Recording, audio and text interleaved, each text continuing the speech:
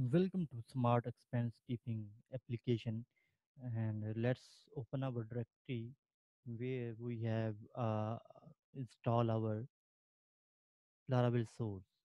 So we know that it is in C drive and XAMPP server, htdocs, and we have a Smart Expense keeping application.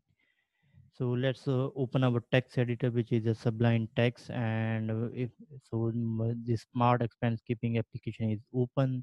So if you want to open your folder, just so you can easily open folder and find the path exactly where it is in your exam, htdocs, and smart expense keeping.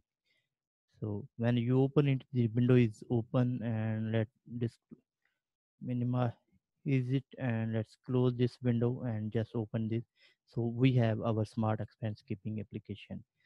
So that quickly run our XAMPP server, and here it is. So just we need to run our MySQL. So run it. So it's open, and mm, let's quickly run our heady SQL as well. Although we are not going to create database yet, so we have to just create our scaffolding, and maybe it will be required. So we have open our HDSQL, and let's quickly open command prompt, window R, and in the run type cmd, and your text editor will be open. Okay, we are now in the text editor. First, just go to we will go to our directory, which is in the C XAMPP htdocs smart expense, and we are here in our directory. So let's run our source php artisan serve, which is a command to use to run your server. In the meanwhile, we will open our browser. So and when the server is ready, so server is ready, and let's refresh our page, so we can see our application is running up and running. So let's in Sublime text. So this is the basic structures, directory structures, and nothing else. We have didn't just install our source and nothing else. And we need to create a scaffolding which will create in our source storage views, a layout folder, and some app main app files.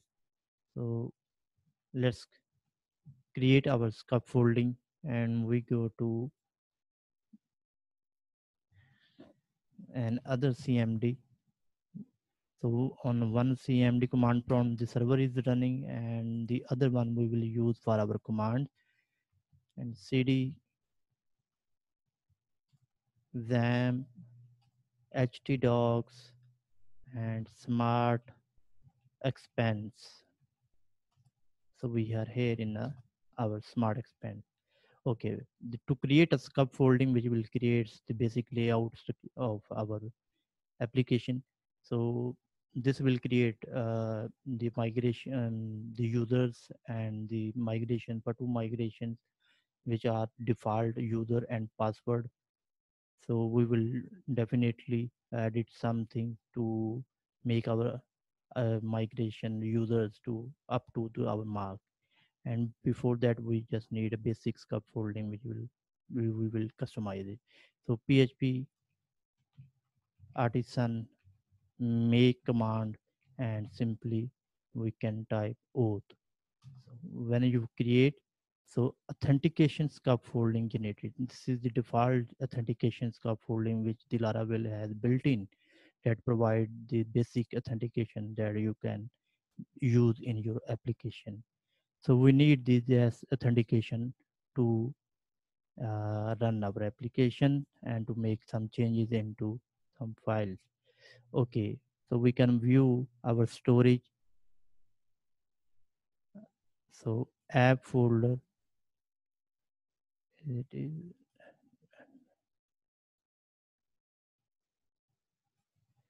uh,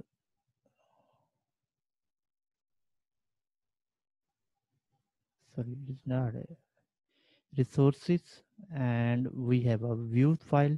So auth folder is created and the layout folder is created, which is a app.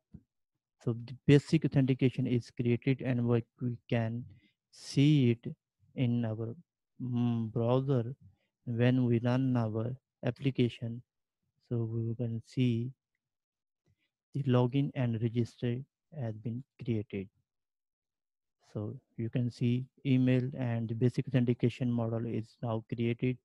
We will use it and to customize it later. And before, let's jump to our folder. And so we require the scaffolding and we have created, and next video we will create some partial and the headers and footers, that the files that we will use in our layout. So we will design our templates that will be throughout the application we will use in it.